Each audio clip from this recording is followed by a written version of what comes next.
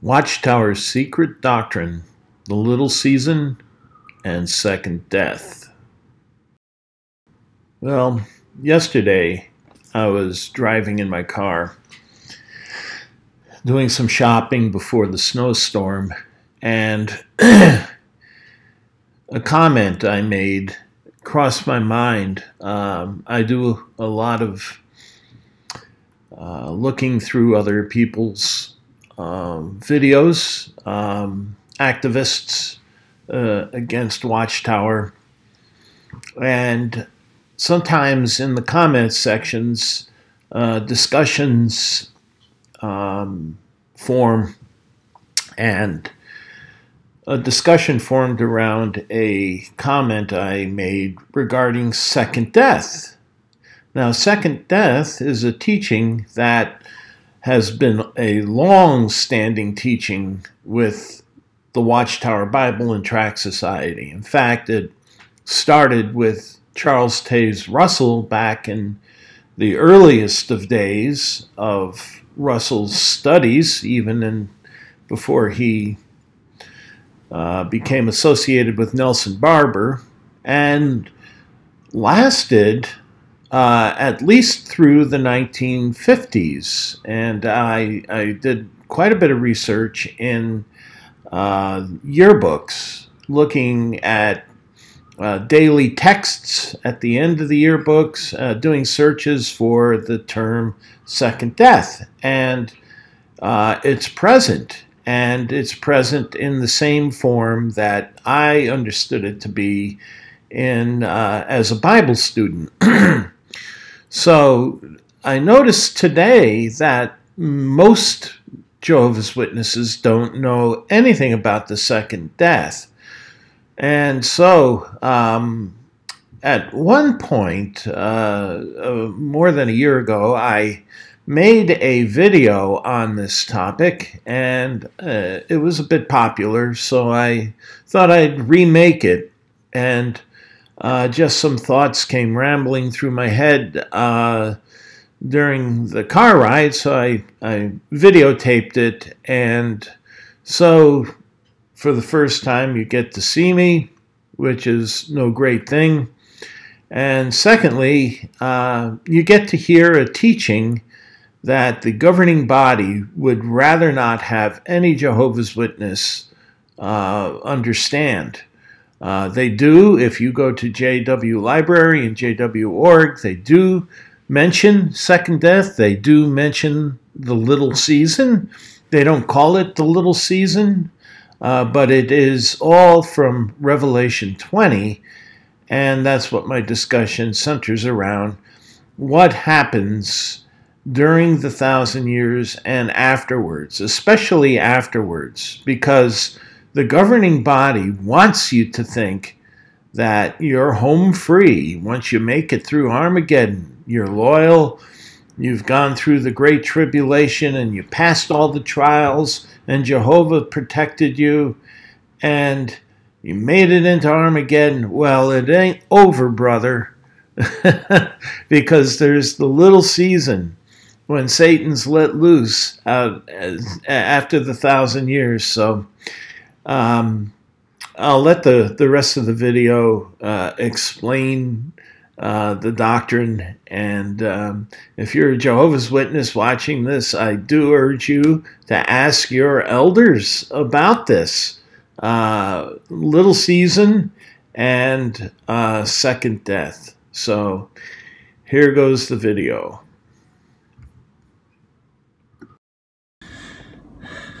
Hi, Truth Seeker here, and this is the first time I have made a video where I'm not just a voice behind a picture or a photo or a still, and I think it's sometimes nice for people to see the face behind the voice. At least I know I have that preference. But what I'm interested in talking about today is really something, it was a YouTube video that I made some time ago, taken off the internet and by me, and I thought it was apropos to put it back on again. I like to, even though I'm an atheist, I like to argue things from a biblical point of view sometimes, where the belief systems of the religion contradict themselves, especially in the case of Watchtower. When I was raised a Bible student, we had a doctrine called second death. And second death was the term applied to those who were consecrated and baptized. Witnesses today would call them the anointed, and devoted their lives to becoming one of the 144,000. And if they failed to do so, and let's say they left their religious beliefs for another set of beliefs, then they have forfeited their lives forever, or they are called second death. You see, the term second death comes from the first death, which is Adamic death, death that was inherited according to Watchtower's teachings and Charles Russell's teachings, a death that was everybody inherited from Adam and Eve's sin in the Garden of Eden. Well, the governing body, okay, well, let's just take one step back. The Bible students and Russell's teachings were that all people would come back in the 1,000 years. They'd be resurrected, all those that died, and they would have an opportunity to learn the truth. And God would judge them during the 1,000 years for life, or whether or not they go into second death. And that would transpire throughout the 1,000 years. And Bible students believed that each person, each individual would have 100 years at a minimum of being tested or tried in the 1,000 years. Well, the governing body and what Watchtower teaches today contradicts a teaching that they don't like to emphasize regarding what is called, or what Bible students called, the little season. What Watchtower and the governing body would like their believers and their followers to believe is that if they remain loyal, if they remain faithful, they will be saved by God, by Jehovah, from the terrible things that happen in Armageddon. I like the way Telltale Atheist says he's going to lie in his bunker with Jehovah's Witnesses to save himself from from God's wrath in Armageddon. But they believe that only the Jehovah's Witnesses out of 7.5 billion people will make it through Armageddon, God, Jehovah's protection, and that from that point on will be paradise once they clean up the 7.5 billion dead bodies from the bodies that the birds can't clean up. So from that point on, it's paradise, and they're going to see their loved ones in the resurrection, and it's all nice and good and everything. One thing they don't talk about at all is Revelation 20. Revelation 20 talks about the 1,000-year kingdom, when Jesus and the 144,000 rule in God's kingdom, Jesus is king, and the 144,000 are the priests, kings and priests that rule under Jesus, and they sit on thrones, according to Revelation 20, for the 1,000-year period, judging the earth and ruling the earth. And Satan is bound and thrown into, in the King James Version, he's thrown into a bottomless pit. But in other words, he's made inactive. He's in prison for the entire 1,000 years.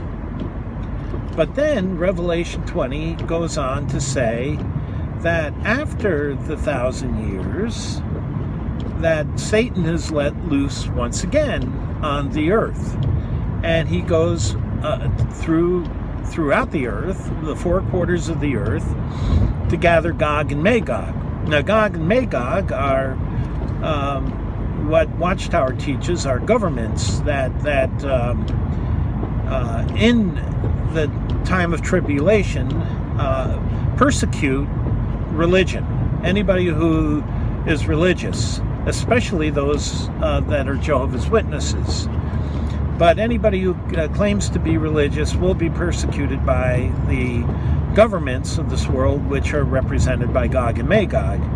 Well, at the end of the 1,000 years of judgment, in Revelation 20, Satan is loosed from his prison when he goes out to gather his forces, Gog and Magog, at the end of the 1,000 years. And it says in the King James Version, the number of which is as the sands of the sea, and they lay siege upon the holy city, and they lay siege on the camp of the saints. That's the King James version, but the New World Version has some similar thought. Now, this is a big number, as the sands of the sea. This means that Satan is very successful in gathering from after 1,000 years of righteous rule, after 1,000 years where the 144,000 and Jesus reign in righteousness, in which no man does any harm to any other man. They live in a paradise world. They're eating fruit. They have pet tigers, and everybody is all happy and gay. And not gay in the homosexual sense, but happy sense, according to Watchtower. But after this long period of time in which mankind or humankind are subject to the best conditions possible, Satan goes out and manages to deceive this humongous number of people who rebel against God's order, God's kingdom, and lay siege to the camp of the saints. And it says, then God, Jehovah, rains fire down upon them, and this is the ultimate end. And they go into the lake of fire, and they're destroyed forever and ever. Amen. And the remnant of the people who are left, go on supposedly forever happy. God has opened the books of life and written their names in the books of life, and so on. Well, that's not the happy world that the governing body teaches. You're not home free if you make it through Armageddon. You got to get through the little season. You see, the 1,000 years begins with a bloodbath called Armageddon and ends with a bloodbath called the little season, for no other better nomenclature. That's what the Bible students called it. That's what Charles Taze Russell called it. And that's what Rutherford and other leaders of the Watchtower knew would call that period of time. You don't hear the current governing body talking about that period of time at all. So they're not coming clean with their members. And so they're letting their members think that everything is going to be rosy. But it seems to me that with the 7.5 billion people that die in Armageddon, and this innumerable, the number of which is as the sands of the sea. If you go to a beach and you try to count the grains of sand on a small beach, you're going to have a little trouble. And so we're not talking about a small number here. We're talking about a gargantuan number of people who join Satan at the end of this 1,000 years. And the 1,000 years is supposed to be idyllic. It's supposed to be the most perfect time that anybody ever knew in the history of the world since Adam and Eve. And so how successful is God's loving plan if the vast majority of humankind dies, that they can't be trusted enough to remain good and to uphold God's standards of righteousness?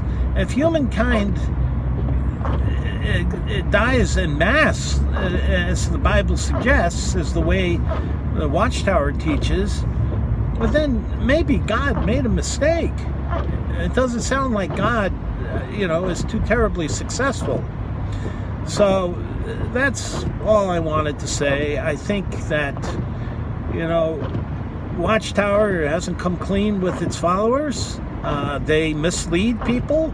That's no great surprise. But I think anybody who's a Jehovah's Witness should ask their elder, what's the second death business? It's in the Bible. Could you please explain it to me? When I looked up under JW.org and in the JW library, I only found a couple of references to the second death. And so they're not going to have a lot to say on that. They're going to tell you, oh, trust me, you have nothing to worry about. Well, when people say, trust me, you have nothing to worry about, that's when you have to worry. So anyway, that's all I have to say. And that's something I think that people really should give consideration to. I personally don't believe in the Bible, but when it comes to the deception of Watchtower and making everybody think that they're going to live through this idyllic, all of their 8 million members, that they're going to live through this horrible Armageddon and 7.5 billion people are going to die, but they're saved, and that they're going to live forever in this idyllic world. No, that's not what the Bible teaches. That's not what Watchtower teaches. They just don't want you to know it.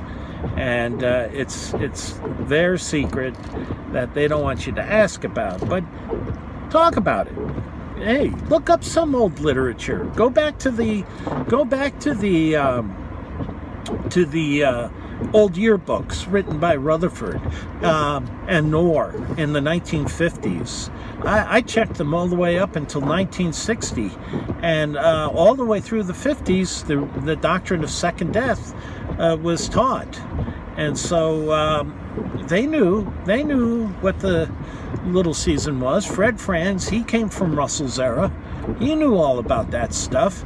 It's just that they don't want you to think that you may not have, you stay loyal to us and you've got it home free. That's not it at all.